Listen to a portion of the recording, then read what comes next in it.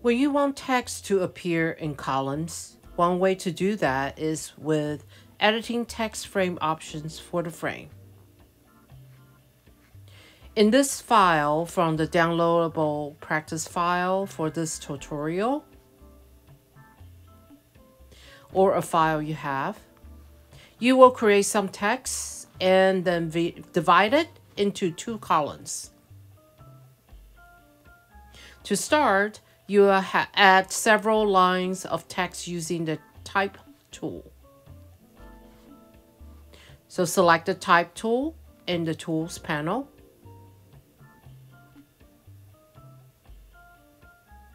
L in the document starting below the left edge of this line. Press and drag to the right, making the text frame as wide as the line and about this tall.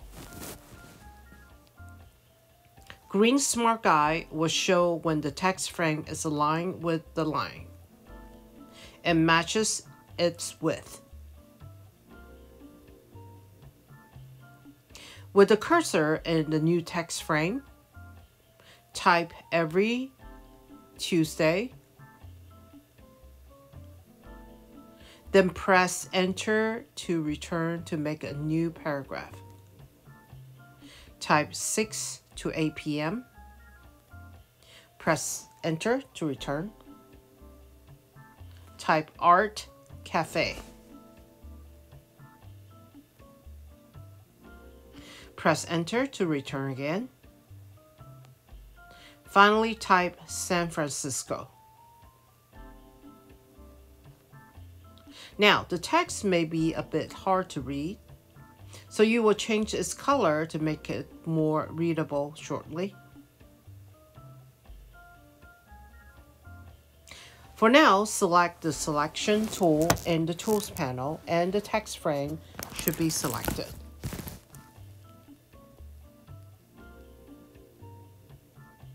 The text frame you see may be taller than the text you like to see here.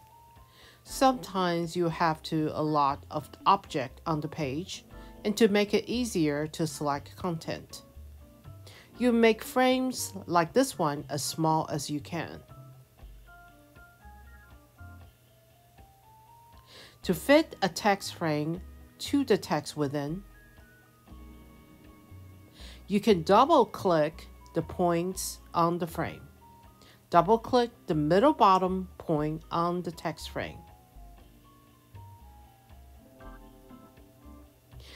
If the text frame were too small to fit the text, double-click that the bottom middle point will show all the text. If it's taller than the text, like it was in this case, the frame will fit to the height of the text. Now you will divide this text frame into multiple columns, so it fits within this area around this icon. With the text frame still selected, choose Object,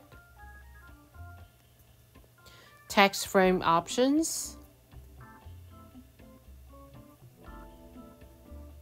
There are a lot of text frame options you can set.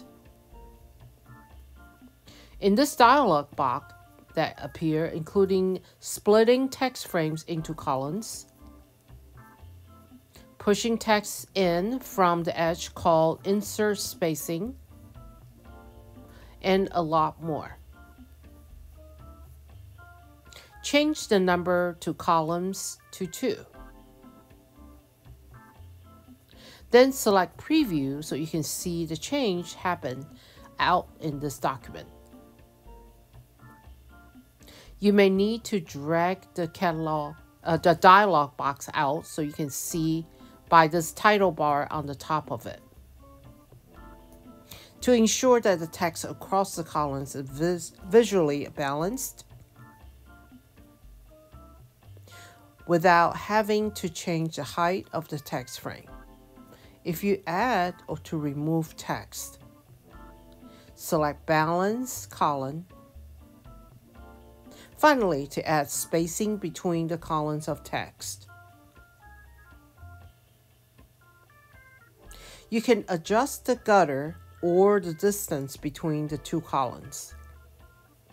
Change the gutter to around 0.75 inches by clicking up arrow several times here. To apply these changes to the text frame, click OK. Now, to switch to the Type tool, double-click directly on the text.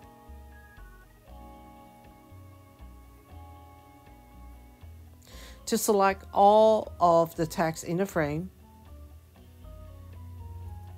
choose Edit, select All. In the Properties panel to the right of the document, you'll change some of the text formatting. Now to change the font size, choose 8 point from the font size menu, or another size so the text like San Francisco doesn't wrap anymore.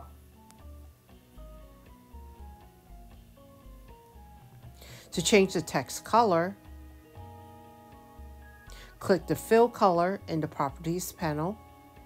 Make sure the Swatches option is selected so you can see the series of default colors you can use. Select Paper, which can be used as white.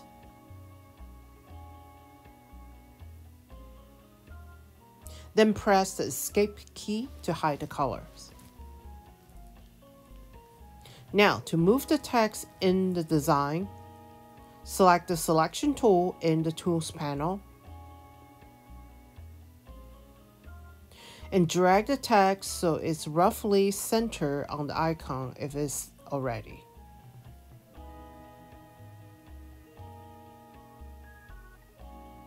To see the final text without it being selected, choose Edit, deselect all,